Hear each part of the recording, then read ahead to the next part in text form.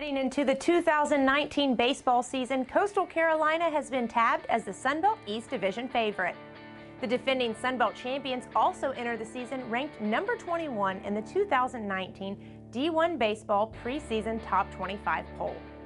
After reaching the NCAA Regionals last year, Coastal Carolina returns 8 starters, including Zach Bierman, Parker Shavers, and Corey Wood.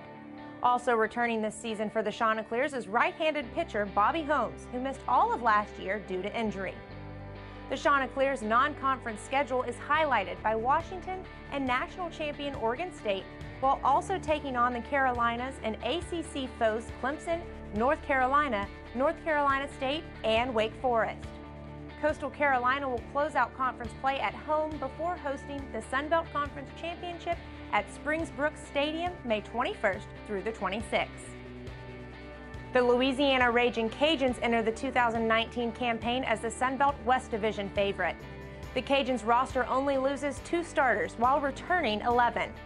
2 players highlighting those 11 are Hayden Cantrell and Hunter Castles. In 2018, Cantrell averaged a .407 on-base percentage while recording a .426 slugging percentage. Out of returning players, Castles led the Cajuns in RBI with 49 and home runs with 5. The Cajuns open up the season at home with a 3-game series against the Texas Longhorns. Additional non-conference matchups for Louisiana include a number of home-and-homes with teams such as Southern Miss and Tulane, while also taking on LSU in New Orleans.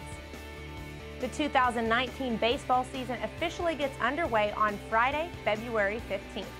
To stay up to date with Sunbelt baseball all season long, be sure to head on over to sunbeltsports.org, follow us on Twitter at Sunbelt, and on Facebook at Sunbelt Conference.